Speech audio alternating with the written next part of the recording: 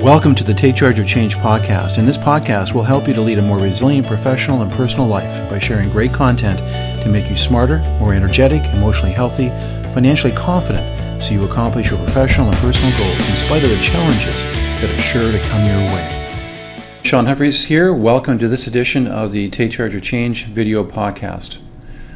Well, in this short podcast, we're going to talk about two really important concepts or ideas. One is on the idea of focus and intentionality, and the other idea is around goals and goal achievement. I'm not telling you anything new when we cover these areas, but they're absolutely critical to the accomplishment of our goals and objectives, plain and simple. What we focus on will unlock pretty much any door that we want to go through. And being present and giving your undivided attention to a task and its goal at hand, that's the biggest differentiator between those who achieve success and those who experience mediocrity in every area of life, whether it's professionally, personally, in relationships or hobbies, sports interests. Our choices and our decisions, they determine not only what we accomplish, but who we become. So, do you want to be a mentor to your staff? Do you want to provide great leadership to your clients? Right? Do they trust you to help them achieve their goals? To do a good job in that area, you have to be present and completely focused on them during the sessions and the time that you spend with them. Do you want to be the best parent you can be? Then put away the cell phone and give your children the undivided attention that they deserve when you're together.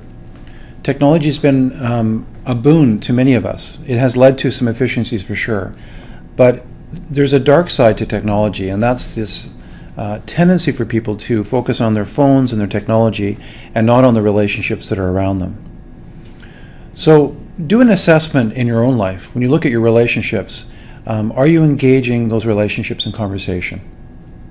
One study came out recently that talked about the fact that not just for adolescents and teenagers, but for adults as well, the art of engaging conversation, interaction that is meaningful, is quickly becoming eroded in our culture. And one of the reasons for that is we confuse connectivity or connections with conversation and relationship.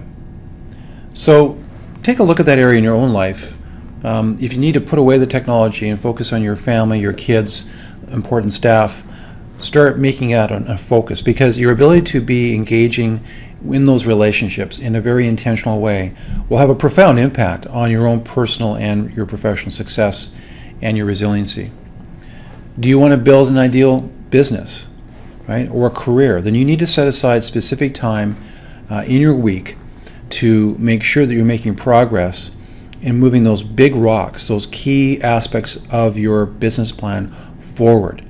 It's so easy to get caught up in the tyranny of the urgent and find that we've been busy all day, but at the end of the day, we really haven't accomplished really anything of worthwhile as it relates to our business plans.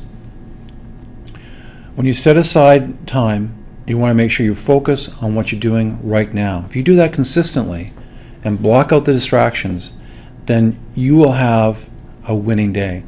If you have enough winning days, you will definitely reach your goals.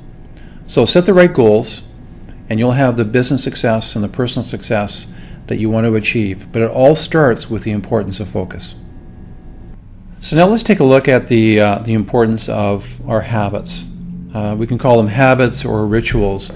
But there's no doubt that those things that we habitually do, those rituals that we integrate into our lives, will profoundly impact our ability to achieve our goals or make progress in life. If you're a manager or work with a team, you can readily see that. When you observe your staff working, you can see that their daily decisions or weekly decisions will profoundly impact how much they're going to be able to get done. So what are those productive habits that they're consistently integrating into their days? It really is our ability to form those productive habits that will have the profound impact on our ability to make progress both personally and professionally, obviously. So what about yourself? You can see that with the teams you lead or the staff you're involved in, but sometimes we rationalize away issues in our own life. And it's really a good idea that from time to time you do a category or categorize your various habits or rituals in your life. And really be brutally honest. It could be things like spending too much time on social media and wasting time in that area. It could be spending too much time in front of the TV, mindless activities that are gobbling up time. You want to be looking at your overall day and week and to see whether you're being effective in terms of building in rituals. So what are the specific rituals or habits that you need to build into your day? The little things every single day that will help you to achieve your goals. It's those habits that will lead to goal achievement. So if you want more clients as a business owner, what do you need to be doing from a marketing habit standpoint?